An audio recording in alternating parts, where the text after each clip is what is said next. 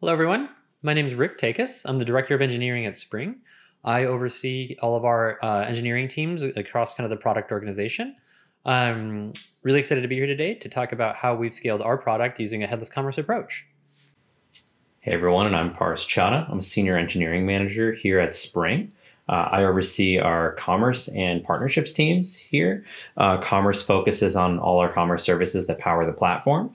And our partnerships team focuses on building commerce experiences on other platforms like Twitch, Instagram, YouTube, and places like that. Yeah, so I'll hand it over to Rick to talk a little bit more about who we are at Spring. For those that aren't familiar, Spring is a platform that allows people to create and sell online. We work closely with partners and with our creators to just really make the platform something that enables the creators to build their own brands and their own businesses. Through our integrations, they can kind of make their own products and take them to YouTube or Twitch or wherever they're at. So just some stats around kind of the scale we're at today. So we are the kind of leading creator commerce platform in the space. We have over 7.2 million creators, 6.5 million stores have been created, over 2 billion products have been created on our platform. And just last year, we had 1.1 million creators, design and sell a product and be successful. Part of what helps us hit that scale is through our partnerships and integrations. So we have a partnership with YouTube, Instagram, Twitch, TikTok, and integrations on Discord. We have several more in the works and are looking to just continue to get to where our creators are. So let's talk a bit about where we started from a technology standpoint. When we first started, we had a Ruby on Rails monolith in a monorepo. This allowed us to pivot quickly with just a few engineers. We could try a lot of different things. We could use different technologies where it was kind of best suited. As you can imagine, this doesn't scale super well. We had Backbone and jQuery and React and ERB templates and a bunch of other things. We had our own customer role eventing system along with some open source eventing systems and things. And so this just, as we've scaled, became really hard to kind of untangle, which is why we kind of started taking the shift to more of a headless approach and a headless commerce approach, building out our own APIs and kind of going with a more service-driven architecture.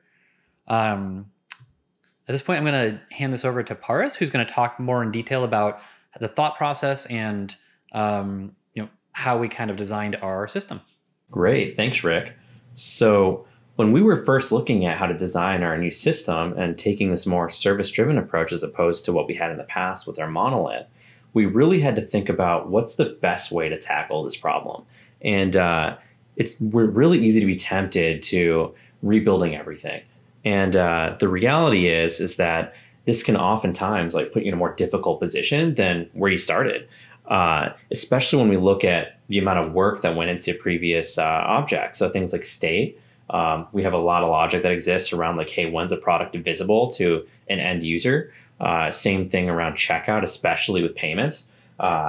We have a lot involved regarding cost calculation, even stuff with geolocation for tax calculations and local law and things like that. So we really have to strike this balance of when do we rebuild and what stuff do we kind of keep around and translate. So before we even began trying to make those decisions, we really had to take a hard look at if we were to use our API today to build a commerce experience, would it be pretty straightforward or is it a little bit more difficult to understand? And when we looked at it, almost everything needed to be translated. Things in the past really didn't translate well to this creator commerce world. Really everything from even the way our original platform was built as more of a marketplace, a lot of the terminology just didn't translate one-to-one. So if you're a developer, it became a little more difficult to actually even find the right resources to build something. So with that, we really looked at every app that we've built in the past, as well as what our partners are building or planning to build. And we tried to think about what would be the perfect API for them. So we painstakingly went through everything it took to build every feature and see, hey, can we use our API today? And we designed the perfect API that we called the Commerce API. And it was really clean and really easy to use to build something both for ourselves and for our partners. Now, that's all fine and dandy, having that idealistic API that we designed. But the reality is we have to figure out a way to translate what we have into this perfect API. And that's always a little bit easier said than done. So what we ended up coming up with was something pretty interesting here. So we actually looked at all of our legacy models and we actually proxied it through API Gateway. And in front of it, what we did was we built a bunch of adapters to kind of translate the legacy model into something a little more consumable by the front end. And we did this kind of everywhere, both from like actually creating a commerce experience to the back end of getting orders into our system. This is something that all of our apps have to do. Same with our partner apps, like when it goes to our stores, stuff our third-party developers make, as well as the in-app experience on places like Twitch, YouTube, and places like that. So this gave us a lot of flexibility. It even gave us the ability to, hey, now that we have inputs and outputs defined and people are using them, maybe we can change what powers that backend. Maybe it doesn't have to be the legacy model. Maybe that's something a little bit easier to abstract out into another service or refactor. It just gave us a lot more to work with there now that things are a little bit more defined and structured and easy to understand for a front-end developer. So if we really hone in on individual pieces here, our partners are where we get a lot of our traffic and usage. And through that, in the past, it's always been incredibly difficult to maintain in our monolith. We had to maintain separate product feeds for every one of our platforms. And whenever a change happened, let's say a product goes out of stock or a creator updates like a title on a product, we had to like go and regenerate these product feeds for every one of their platforms that they're associated with. And that can be a pretty painful and lengthy process, both from in terms of resources as well as developer time.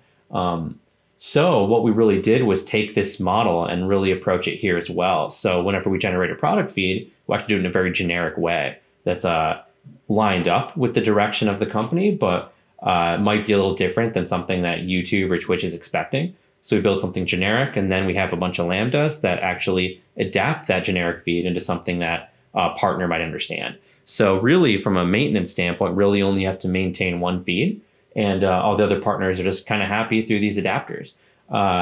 So we really went down the line and did that with every single partner that we had. And it put us in a much better spot. So whenever a product goes out of stock, we update the one feed, and then all our partners are reflecting that new status. And we did that on the other side as well. So when it comes to orders, it's kind of a two-way street. We have to get them into our system, then we also have to update the orders on the way out when they ship or things like that. This is something pretty similar to product feeds, where every partner has a slightly different way that they have an order object. So what we did was we actually built a bunch of adapters, which basically adapt the partner approach to orders and adapts into something more generic that our system at Spring can understand. So we did this for every partner, and now we really only have to maintain one feed. When an order comes in and posts to our API, we can adapt it for our system. And same thing on the way out. When an order ships, we can push it out in a very extremely generic way. And then it gets adapted for the partner in question. And really, our end developers really just have to think about that one generic feed. And we don't have to think about every single partner at play, which, of course, is growing over time. Yeah.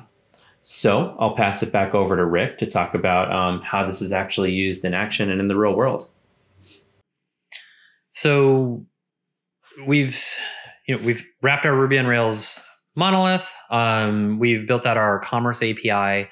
We're using adapters to connect to our partners, and even in a lot of cases to our own front-end apps to kind of normalize that data.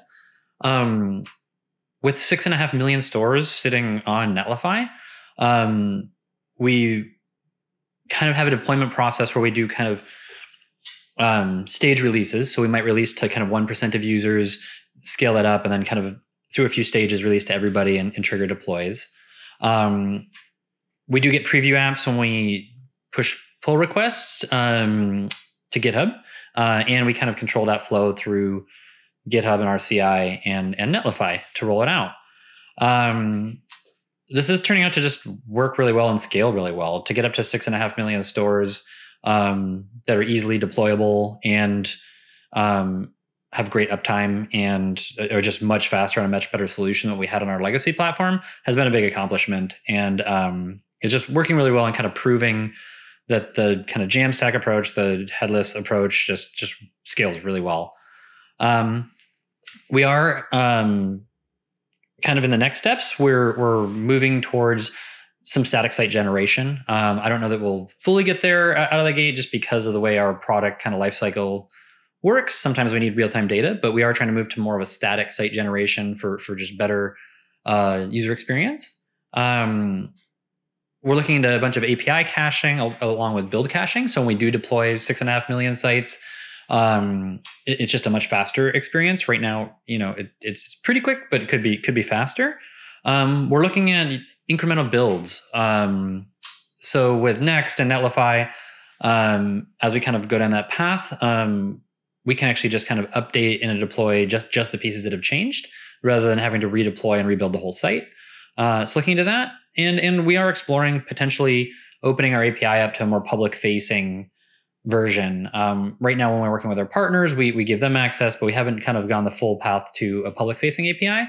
So we're exploring that as a potential option to allow people just to build whatever they want on Spring.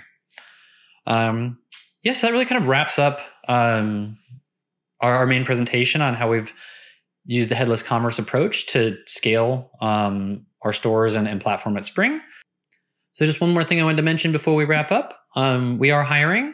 So if you're interested in joining the Spring team, take a look at our open roles at apply.workable.com/Spring for creators. We'd love to have you come aboard.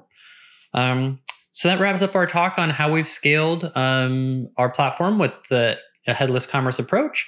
If you have any questions or comments, do reach out. Our contact information is on the screen. Thank you so much.